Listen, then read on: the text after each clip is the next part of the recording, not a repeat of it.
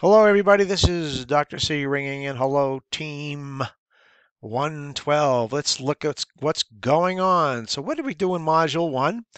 You know that we had to go through the three components of the criminal justice system, how they function, work together, and be surprised. A lot of it seems like basic information, but a lot of people don't really even have any understanding about that. So, you are already one step ahead of the curve. Explain the importance of laws and policing in a democratic society. Very, very important, right? It's almost oxymoronic. Policing a free society, very difficult job. And what I want to emphasize is that two things. If you read and your reading is sustained, when you get into the resources, make sure you don't skim. Make sure you read, because what you're doing when you do that, you will see perhaps words and or phrases and or terms you've never heard of before. They become part of your word bank. Okay, and these words will help you become very articulate. In other words, clear. Because in our profession, I'm going to say this 100 times over the next few weeks. In our profession, no matter where it is in the system, I don't care if it's policing, corrections, human services, it doesn't matter. We can never be misunderstood at all, ever. I'm telling you from experience, we can't. We have to tell the whole truth and nothing but the truth. And we're held to that very high, very noble standard.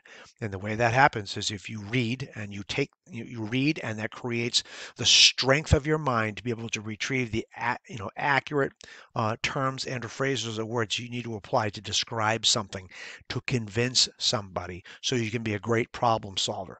So in Module 1, you did that. You don't have to read through the module overview here now, but you took your check your knowledge, a good barometer, right?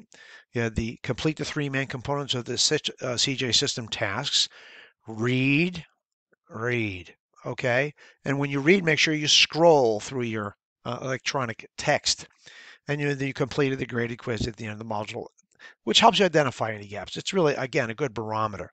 So that was Module 1. So what's going on in Module 2? Scrolling down to Mod 2. So let's take a look at Mod 2. What's happening here? All right, learning objectives.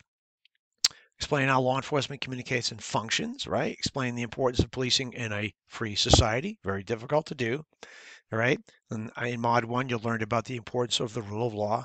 This week, you'll apply the rule of law to law enforcement. Application is critical. That helps me understand and see and assess whether or not you're comprehending, okay, the information, which is critical. And I'm here to help you with that. So make sure you check your knowledge quiz.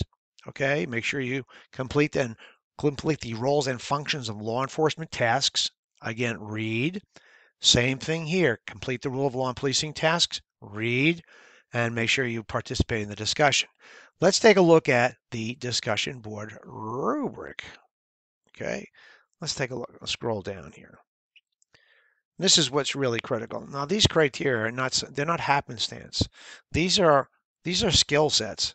These are skills. Let's call them the muscles, right? The foundation of how well we have to communicate. It really highlights that. We have to be able to we have to be able to convince people that something occurred. And we are here to advocate for the victim and our victims in this case here. And so we have to be very clear.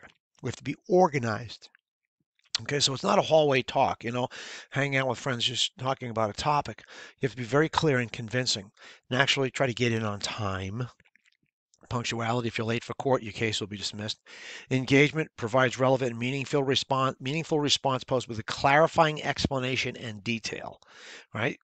So what does that mean? Be very careful of just kind of writing from the hip. Your mechanics are critical. We have some people in the profession who will back me up on this 100%. That a grammatical error in your report can result in a not guilty. Okay, and I'm not saying we're fighting for guilty per se, but a grammatical error can send your case somewhat sideways.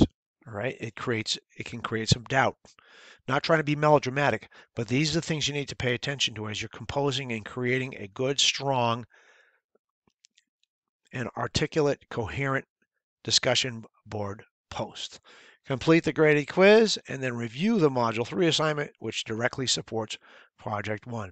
I am here to help everyone, so please do not hesitate to call me for career guidance or any explanations you need about the expectations, all those things. I'm here to support, here to help, Everyone have a wonderful week. I'll see you all in the discussion board.